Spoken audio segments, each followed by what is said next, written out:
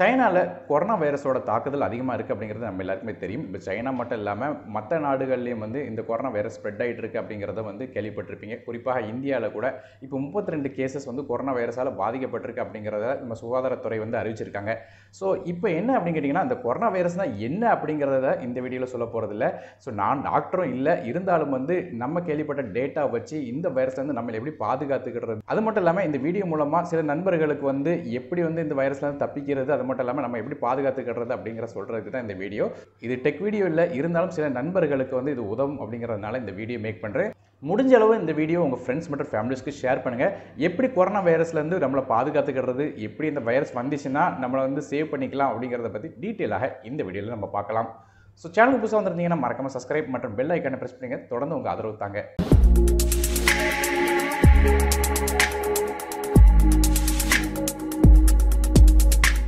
Corona virus, இந்த வைரஸுக்கு வந்து COVID-19 அப்படிங்கிற பேர் வச்சிருக்காங்க. இது வந்து 2019 கண்டுபிடிச்ச காரணத்தினால இது வந்து கொரோனா வைரஸ் 19 அப்படிங்கிற பேரை ஷார்ட் பண்ணி COVID-19 அப்படின்னு சொல்லியிருக்காங்க. இந்த கொரோனா வைரஸை பற்றி பேச முன்னாடி, வைரஸ் இன்ஃபெக்ஷனால் வந்து உயிரெண்ணிக்கை அதிகமாக வந்து டிசீஸ் வந்து இதுதான் முதல் தடவை கிடையாது, நிறைய தடவை வந்திருக்கு. குறிப்பாக 2002ஆம் ஆண்டு சார்ஸ் அப்படிங்கிற வைரஸ் வந்துச்சு. 2014ஆம் ஆண்டு மிர்ஸ் அப்படிங்கிற வைரஸ் வந்துச்சு. இப்போ வந்து கொரோனா வந்திருக்கு. போன வருடம் கூட ஆப்பிரிக்காவில் எபோலா அப்படிங்கிற வைரஸ் தாக்குனது நம்ம எல்லாருக்குமே தெரியும். ஸோ இது மாதிரி ஒவ்வொரு டைமும் வித்தியாசமான வைரஸ் வந்துட்டு இருக்கு. இதில் நமக்கு தெரிய வேண்டிய விஷயம் என்னென்னு கேட்டிங்கன்னா, இதில் மொர்டாலிட்டி ரேட் என்ன அப்படிங்கிறது தெரிஞ்சுக்கிடணும். மொர்டாலிட்டி ரேட் அப்படிங்கிறதுனா நோய் பாதித்தவங்களில் எத்தனை பேர் இறக்குறாங்க அப்படிங்கிறது தான் மொர்டாலிட்டி ரேட். ஸோ அந்தபடி பார்க்கும்போது நமக்கு 2002 வருஷம் வந்த சார்ஸில் வந்து 10% மொர்டாலிட்டி ரேட் இருந்துச்சு. அதாவது 100 பேர் பாதிச்சு தான் 10 பேர் இறந்துருவாங்க அப்படிங்கிற மாதிரி சராசரியில் போச்சு. அதுவே 2014ஆம் ஆண்டு மெர்ஸ் அப்படிங்கிற இன்னொரு வைரஸும் வந்து பரவிச்சு. ஸோ இது வந்து 37% வந்து அவங்களுக்கு மொர்டாலிட்டி ரேட் இருந்துச்சுன்னு சொல்லியிருக்காங்க. ஸோ ரொம்பவே அதிகம் சார்ஸை கம்பேர் பண்ணி பார்க்கும்போது. ஆனால் இப்போ வந்திருக்கிற இந்த கொரோனா வைரஸோட பாதிப்பை பொறுத்தவரையும் இதோட மொர்டாலிட்டி ரேட் 4% சொல்லியிருக்காங்க. அதாவது 100 பேருக்கு இந்த நோய் வந்துருச்சுன்னா அதுலேருந்து 4 பேர் வந்து இறந்துருவாங்க அப்படிங்கிற மொர்டாலிட்டி ரேட் இருக்குது. ஸோ மற்ற வைரஸை கம்பேர் பண்ணி பார்க்கும்போது மொர்டாலிட்டி ரேட் கொஞ்சம் கம்மி தான். குறிப்பாக போன வருடம் வந்து எபோலாவெல்லாம் கம்பேர் பண்ணி பார்த்தீங்கன்னா கொஞ்சம் கம்மியாக தான் இருக்குது. ஆனால் என்ன விஷயம் கேட்டிங்கன்னா, இது ஈஸியாக ஸ்ப்ரெட் ஆகும்னு சொல்லியிருக்காங்க. மற்ற வைரஸில் வந்து அந்தளவுக்கு வந்து ஈஸியாக ஸ்ப்ரெட் ஆகாது. இதில் அதிகமாக ஸ்ப்ரெட் ஆகக்கூடிய விஷயங்கள் இருக்குன்னு சொல்லியிருக்காங்க. இந்த கொரோனா வைரஸ் வந்து ரெஸ்பிரேட்டரி டிசீஸ் அப்படிங்கிறாங்க. அதாவது மூச்சு சம்மந்தப்பட்ட டிஷ்யூக்களை வந்து இது டைரக்டாக அஃபெக்ட் பண்ணும். அதோட கிளான்ஸை அஃபெக்ட் பண்ணும். குறிப்பாக லிவர், லங்ஸ் அது மாதிரியான பக்கத்தில் இருக்கிற அந்த ஆர்கன்ஸ் எல்லாம் வந்து இதை அஃபெக்ட் பண்ணுன்னு சொல்கிறாங்க.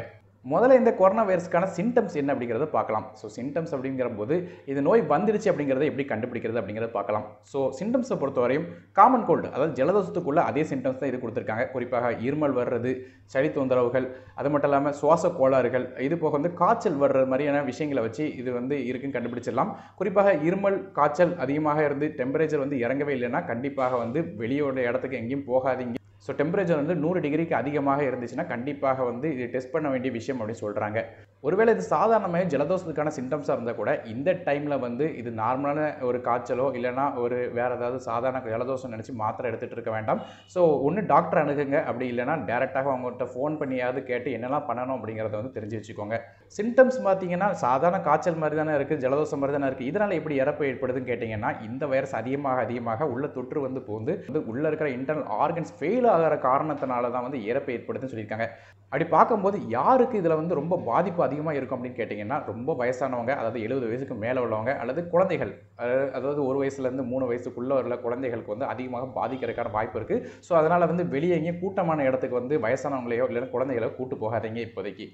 அடுத்ததாக கொரோனா வைரஸ் எப்படி ஒரு நபர்கிட்ட இருந்து நபர்கிட்ட பரவுது அப்படிங்கிறத பார்க்கலாம். ஸோ இது தெரிஞ்சு வச்சுக்கணும். காரணம் வந்து எப்படி நம்மளை தடுத்துக்கலாம் அப்படிங்கிறத இது மூலமாக தெரிஞ்சுக்கிட முடியும். நோய் பாதித்த ஒருத்தங்க தும்முனாலோ இல்லை இருமுனாலோ, அது மட்டும் இல்லாமல் அவங்களோட இன்ஃபெக்ஷன் மற்ற இடத்துல ஏதாவது பொருளை பட்டிருந்தாலோ அந்த பொருளை தொடுறவங்களுக்கோ இல்லைனா அந்த டிராப்லெட்ஸ் மூலமாக வந்து பக்கத்தில் இருக்கிறவங்களுக்கோ வந்து இந்த கொரோனா வைரஸ் தாக்குதல் அதிகமாக ஸ்ப்ரெட் ஆகிறதுக்கு வாய்ப்பு இருக்குன்னு சொல்லியிருக்காங்க. டிராப்லெட்ஸ் அப்படிங்கிறது என்ன கேட்டிங்கன்னா, தும்மும் போதோ இருமும் போதோ வந்து நமக்கு வாயிலிருந்து வரக்கூடிய அந்த லிட்டில் டிராப்ஸ் ஆஃப் அந்த டிராப்ஸ் தான் வந்து டிராப்லெட்ஸ்னு சொல்கிறாங்க. ஸோ இது ஏர் மூலமாக பரவுறதுக்கான வாய்ப்பு இருக்குது. குறிப்பாக வந்து 3 அடி டிஸ்டன்ஸ் வரையும் பரவும் சொல்லியிருக்காங்க இருமும் போது. ஸோ அப்படி பக்கத்தில் இருந்தீங்கன்னா சரி, அல்லது முக்கியமான விஷயம் என்னென்னு கேட்டிங்கன்னா, இந்த டிராப்லெட்ஸ் ஏதாவது பொருளை பட்டு அந்த பொருளை நீங்கள் தொட்டால் கூட உங்களுக்கு வந்து கொரோனா வைரஸ் வர்றதுக்கான வாய்ப்பு இருக்குது. ஸோ தொட்டால் வந்து நார்மலாக வராது. நம்ம தொட்டதுக்கப்புறம் நம்ம ஃபேஸில் வந்து கையை வச்சாங்கனாலே ஆட்டோமேட்டிக்காக அந்த கொரோனா வைரஸ் வர்றதுக்கான வாய்ப்புகள் அதிகமாக இருக்குது. மேலும் வந்து இந்த கொரோனா வைரஸ் வந்து கிட்டத்தட்ட 2 மணி நேரத்துலேருந்து 9 நாள் வரையும் உயிர் வாழக்கூடிய சொல்லியிருக்காங்க. ஸோ ஏதாவது ஒரு பொருளை வந்து இன்ஃபெக்ட் பண்ணியிருந்துச்சுன்னா வீட்டுக்குள்ளே இருக்கும்போது அது அதிகமாக தாக்குதல் ஏற்படுறதுக்கான வாய்ப்பு இருக்குது. ஸோ நம்ம வந்து மீம்ஸ்லாம் பார்த்துருப்போம், தமிழ்நாட்டில் வந்து 44 டிகிரி இருக்குது. ஸோ இந்த கொரோனா வைரஸ் அவ்வளோ பரவாது அப்படின்னு சொல்லியிருப்போம். ஸோ வெளியிடங்களில் சரி, ஆனால் ரூம்லேயோ இல்லை பஸ்ஸுக்குள்ளேயோ அல்லது ஏதாவது வேற ஒரு ஹாலில் இருக்கும்போது ஆட்டோமேட்டிக்காக வந்து டெம்பரேச்சர் கம்மியாக தான் இருக்கும். அந்த டைமில் பரவறதுக்கான வாய்ப்புகள் அதிகமாக தான் இருக்குது. அடுத்ததாக இந்த கொரோனா வைரஸ் வந்து எப்படி நம்மளை பாதுகாப்பாக வைக்கிறது அப்படிங்கிறத பார்க்கலாம்.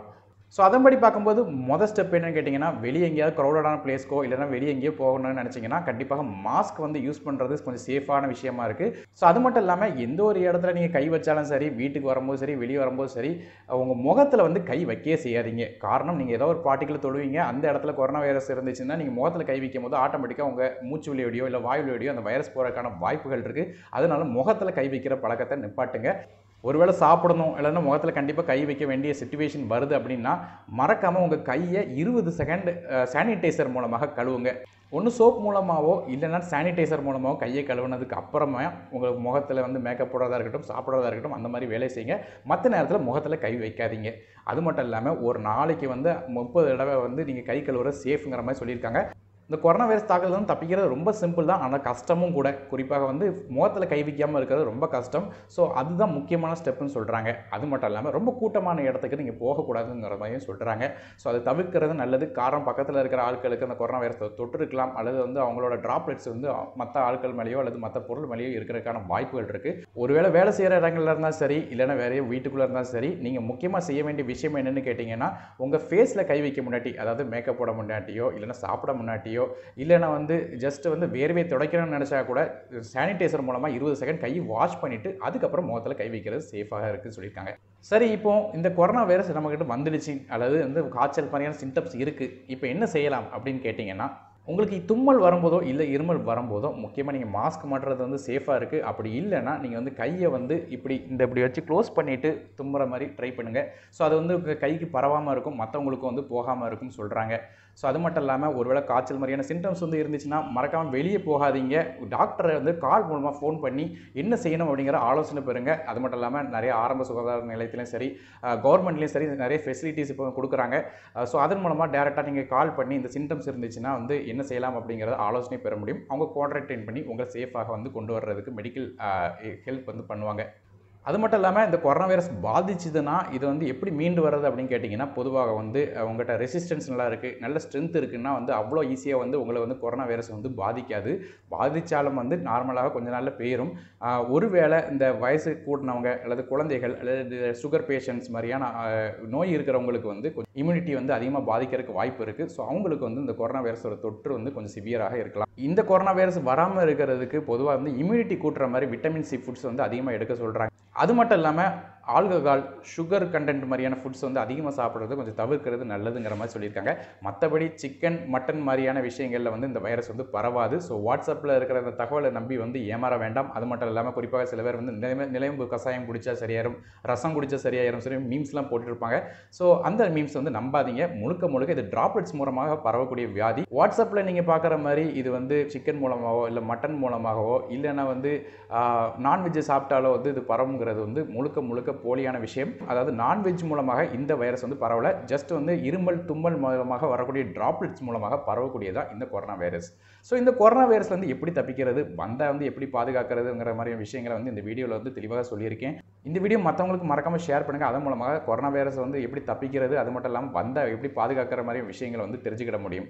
ஸோ சேனலுக்கு புதுசாக மறக்காமல் சப்ஸ்கிரைப் பண்ணுங்க, பக்கத்தில் பெல் ஐக்கனை பிரஸ் பண்ணுங்க. தொடர்ந்து உங்கள் ஆதரவு தாங்க. நானும் டெக் இந்துக்காக மற்ற வீடியோ சந்திக்க வரை நன்றி, வணக்கம்.